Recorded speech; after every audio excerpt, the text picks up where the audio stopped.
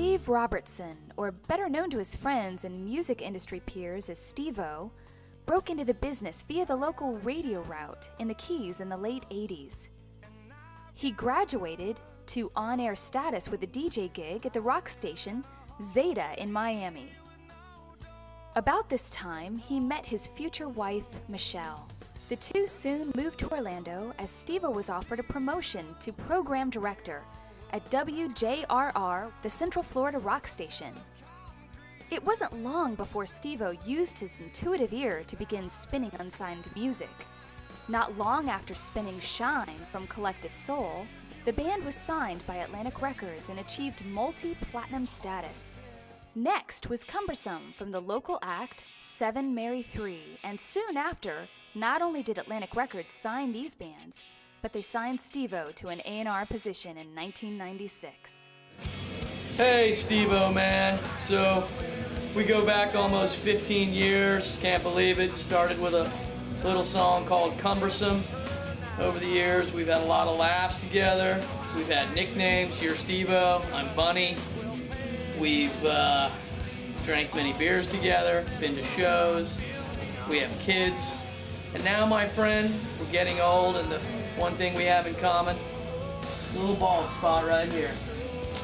Rock on in our old age, man. Hey, I'm Haley from Paramore. I hear that there's some people that have gotten together, want to know something about Steve-O, Steve Robertson. Steve-O's been, he's been A&Ring our records since we started. He's been our A&R dude and great friend for a long time. And we really like working with him. We actually stayed at his house when we were recording, or when we were writing Riot.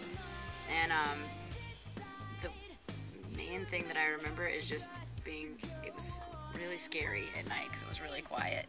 And I slept on a bed that was like hard as a rock. And, but some good songs came out of it. So, you know, if any of you guys enjoy Riot, you have Steve-O to thank. That's right. I wrote all the songs. They were all inspired by his creepy house in Florida. But Oh my God. But anyways, Steve-O rules, and we love working with him, and he deserves all the best. And high five. And that's it.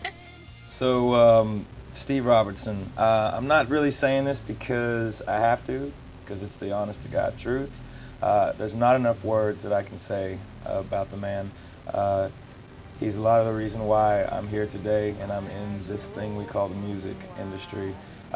He signed me going on around 8 years ago, and you know, back then there were a lot of people that you know, didn't necessarily understand what it was that I was trying to do as far as, you know, the artistry that I was going after, but he did, and he's always allowed me to be who I am, and gave me a lot of freedom to be myself.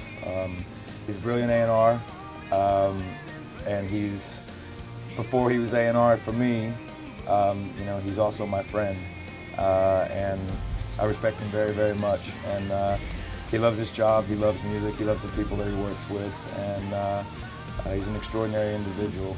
So I'm very honored to have him in my life, and like I said, I wouldn't be here in a lot of ways without him, because he signed me 2 times. And the second time seems to be going really, really well. I love you, Steve. See you soon, man.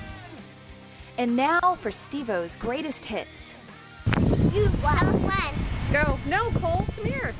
You rock. Daddy, we love you. You rock. You rock. We love you. And now let us welcome Florida Music Festival's 2009 keynote speaker, our friend, Steve-O.